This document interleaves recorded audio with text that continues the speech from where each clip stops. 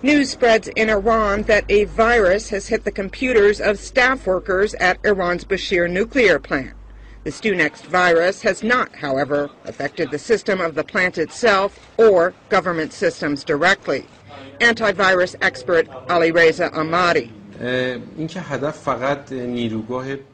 If they are saying the sole target was the Bushehr nuclear plant, no, that is not 100% the case.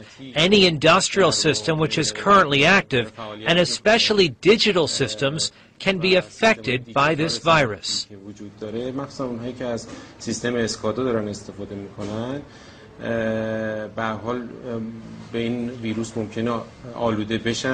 Ahmadi says it could be worse.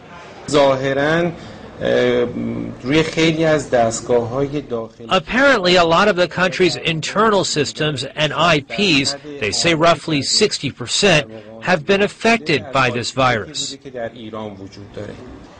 Some Western cybersecurity companies have suggested that the attack could only be conducted with, quote, nation-state support, indicating industrial plants in the Islamic State were the target.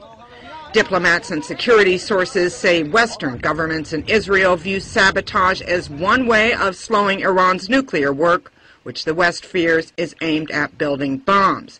Tehran says it needs nuclear technology to generate electricity. Authorities say Iran has identified some 30,000 internet providers infected by the Stuxnet worm, blaming Iran's, quote, foreign enemies for creating the virus. Deborah Luderbeck, Reuters.